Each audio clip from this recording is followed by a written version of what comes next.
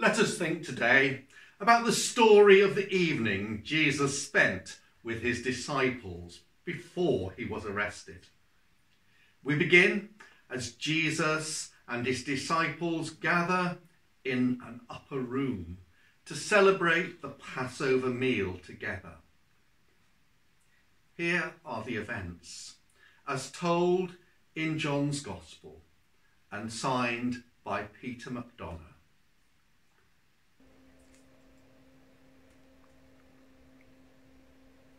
Our reading is from John chapter 13 verses 1 to 15. It was just before the Passover festival. Jesus knew that the hour had come for him to leave this world and go to the Father.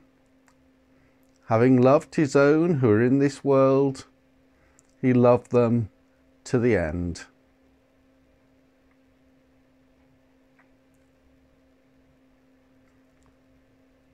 The evening meal was in progress, and the devil had already prompted Judas, the son of Simon Iscariot, to betray Jesus.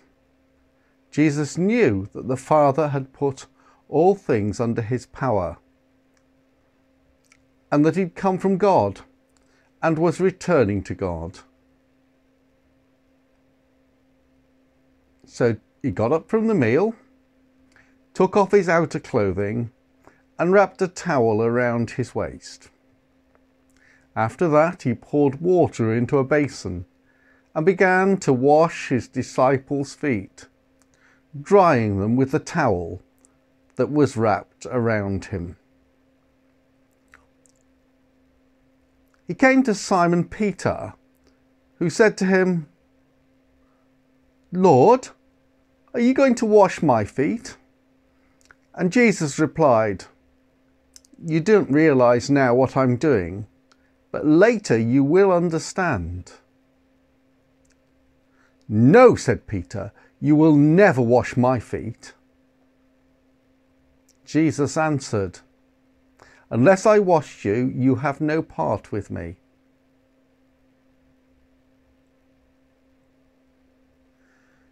"Then, Lord," Simon Peter replied, "not just my feet, but my hands and my head as well." Jesus answered, "Those who've had a bath need only to wash their feet. Their whole body is clean. And you are clean, though not every one of you." For he knew who was going to betray him.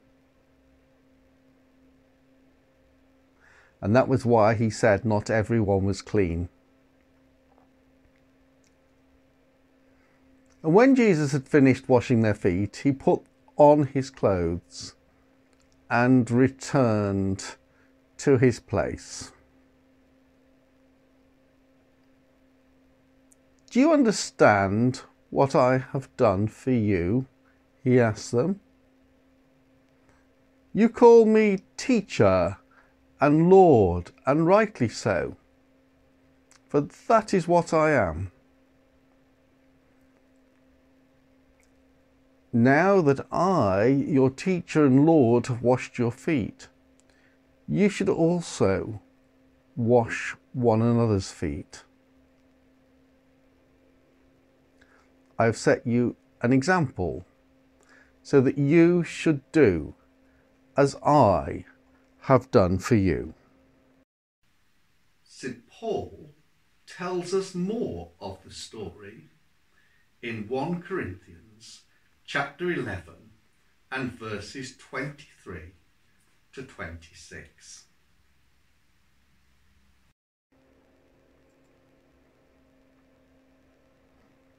The reading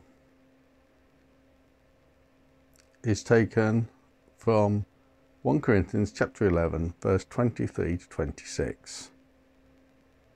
"For I received from the Lord what I also passed on to you.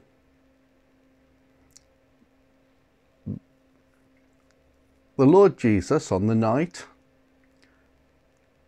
that he was betrayed, took bread,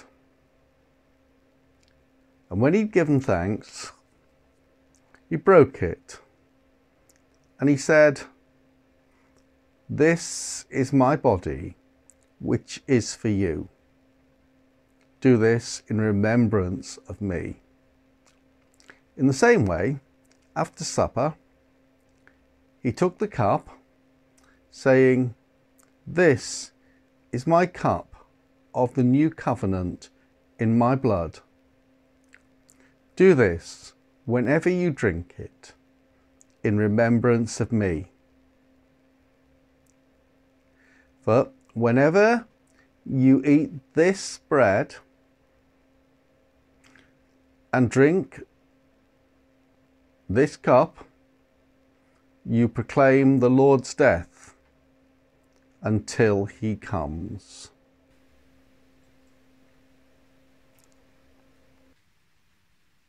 Let us pray. Almighty and everlasting God, who in your tender love towards the human race sent your Son, our Saviour Jesus Christ, to take upon him our flesh and to suffer death upon the cross, grant that we may follow the example of his patience and humility, and also be made partakers of his resurrection, through Jesus Christ, your Son, our Lord, who is alive and reigns with you in the unity of the Holy Spirit, one God, now and forever. O God, our Father, you have invited us to share in the supper which your Son gave to his church, to proclaim his death until he comes. May he nourish us by his presence and unite us in his love, who is alive and reigns with you in the unity of the Holy Spirit, one God, now and forever. Many of us would be accustomed today to take Holy Communion, and the coronavirus crisis means we cannot. So maybe you would like to watch again the video we produced that's entitled Spiritual Communion, and use it to help you to make your own communion with God. So now may God watch over you and keep you in his home, your homes, or wherever you watch this. And the blessing of God Almighty, the Father, the Son, and the Holy Spirit be with you and remain with you today and always. Amen.